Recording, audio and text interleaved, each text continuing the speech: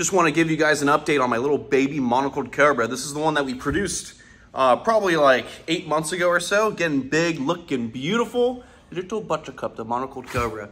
The first ever monocled cobra, or first ever cobra that I handled, actually produced this cobra. So a lot of sentimental value to continue this bloodline.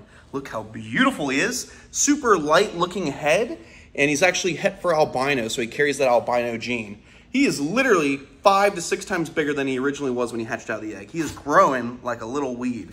Neurotoxic cobra, found from the top of India all throughout Asia. Beautiful. Look at that. Look at that cute little face. Isn't that amazing? Monocled cobra.